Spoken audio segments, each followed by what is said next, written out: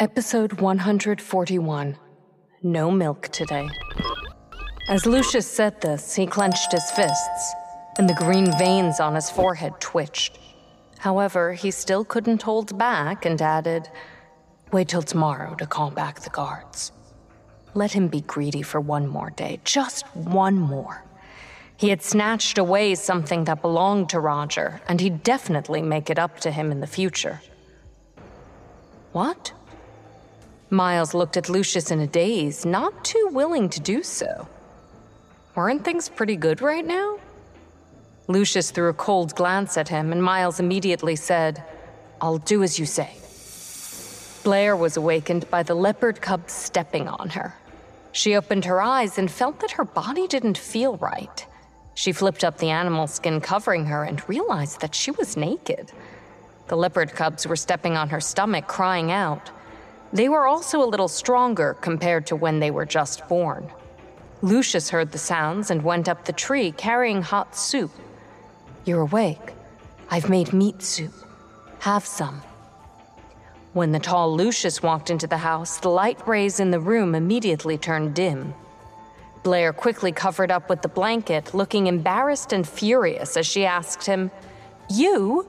Why did you take off my clothes?" A layer of blush rapidly appeared on Lucius's handsome tanned face, his gaze flickering. "I wiped down your body for you earlier. Your clothes were covered in sweat and I brought it out to wash. I saw that you were deep asleep and couldn't bear to move you." Blair lowered her head and looked at the shape of her body under the blanket, her mind in a daze. Didn't that mean that he had seen her body? "How can you be like this? You should have just woken me up," Blair said angrily, but her helpless tone made her sound a little weaker, appearing more fragile. There was a pang in Lucius's heart as if needles had pierced it. However, he didn't back off and said in an unyielding tone, "I'm actually the same as Roger. I saved you from Steven and brought you back to the city of Beastmen. I too have the right to become your mate." Lucius hadn't thought of using this compulsory regulation to become Blair's mate. He was only planning to pursue her as an ordinary beastman would. However, after he lured the behemoth away, he came back to discover that Blair had accepted Steven. That had utterly destroyed his delusions. He snatched Blair from Steven's hands. There was no way Steven would be able to accept him being Blair's mate. Their few contacts later on also proved that Steven wanted to kill him. Not being a match for Steven, he could only choose to hide. "Are you trying to dig up old bones?" Blair looked at him in disbelief. Lucius panicked and anxiously squatted next to her, explaining, "No, I never thought of forcing you. Don't reject me." Seeing how anxious he was, Blair's heart softened. She gripped tightly onto the blanket and said, "I'll forget it this time around. There won't be a next time." Lucius felt relieved, as if a great burden in his heart had been unloaded. "Help me bring my clothes over." Blair didn't look at him. She still found this a little unbelievable. Damn, her body was seen just like that. Moreover, it was when she had just given birth and her body was in such a bad state.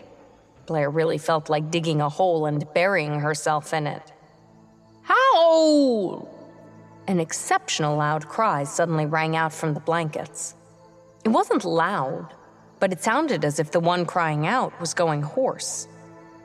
Blair thought that something had happened to the leopard cubs.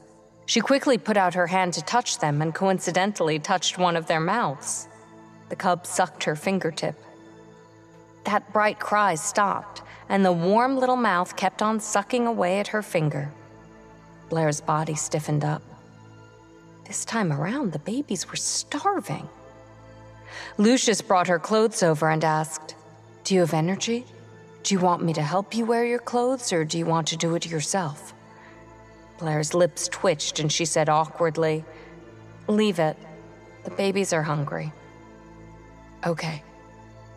Lucius didn't seem to feel any shame about this at all and continued to wear a normal expression. "Then quickly feed them, and I'll feed you." As Lucius said this, he picked up the meat soup at the side. Blair quickly shook her head, pulling up the blankets. "Don't come over. Don't look at me." Lucius put the soup at the side and listened to her, turning away. "All right. Don't just take care of the children. Remember to drink the soup." Blair heaved a sigh of relief, turning her body so that her back was facing outward while the leopard cubs were all on the inside. The leopard cubs kept on howling away, rubbing against Blair's body as they did. Blair fed 2 of them while stroking the remaining one. The leopard cubs were all dried now, and she couldn't tell if their fur was dirty or not. It felt quite smooth. Meow. Meow. The 3rd leopard cub cried pitifully. His voice was weaker. It seemed that he was the weaker one out of the 3. It wasn't by chance that he had become the one that was left out. His body was weak, and he didn't have a strong sense of existence to begin with. Blair said softly, "Baby, don't cry. It'll be your turn in a while." As she said this, she continued to keep an eye on the other 2. She didn't feel anything. Did the babies manage to drink anything?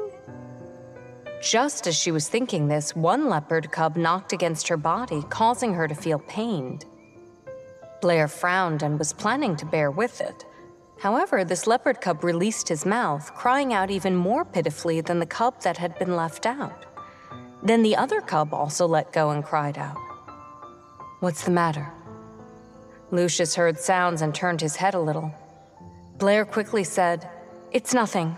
Don't turn your head over." Lucius didn't say anything and sat by the door quietly. Blair felt stumped as she looked at the leopard cubs, then at her chest. A few times when she woke up, milk would leak out. Why was it that none was coming out when she needed it?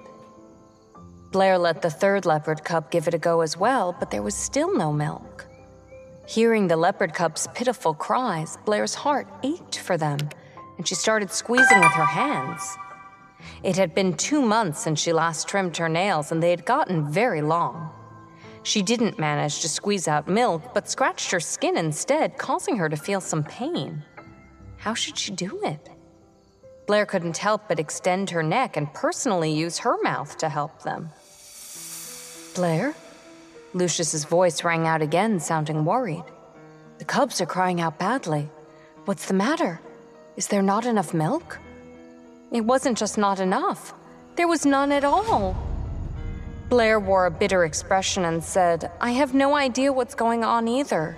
They aren't able to get any milk." Lucius's countenance changed, and he quickly got up, walking over. "It must be because you've eaten too little. Quickly have some soup." Lucius blamed himself. He hadn't taken good care of Blair, causing her not to have any milk to feed the cubs. Blair felt that what Lucius said made sense. She picked up the bowl and drank it all in one gulp. The soup was of the right temperature, and she felt very comfortable from drinking it. After having some food, Blair felt that she had a lot more energy now. Maybe there'd be milk now. Holding on to hope, Blair specially picked out a cub that looked slightly more lively and active and let him give it a try. In the end, there was still nothing. If they were in her world, she could still ask a doctor or check online to get more information. However, in this place, she had no one to turn to. Moreover, she was in the Peacock Village. Even if there were experienced old females, they might not know how to resolve this either. Blair was on the verge of crying. The children she had with Roger wouldn't starve to death, right? "Lucius, why don't you go ask the females in the tribe? It'd be good if anyone knows about this." Blair looked toward Lucius with her eyes filled with hope. Lucius patted her, his heart aching for her, and he said, as if he was giving an oath, "I won't let your children starve to death. Be good and stay home. I'll be back very soon." Lucius's assurance let Blair feel a lot more at ease. The leopard cubs were hungry and kept on crying, so she cradled them, humming simple nursery rhymes. It didn't take long before Lucius came back. As expected, no one knew about breastfeeding. The atmosphere in the room turned bad. Lucius went down the tree. When he came back up, he was holding onto a mud ball. He covered it up with leaves and cracked it open. An intense meat fragrance was emitted. I secretly watched you make this in the past and gave it a try today. I didn't expect it to be quite successful. Give it a try. Lucius put the meat in the bowl and handed it to her. Blair had put on her dress.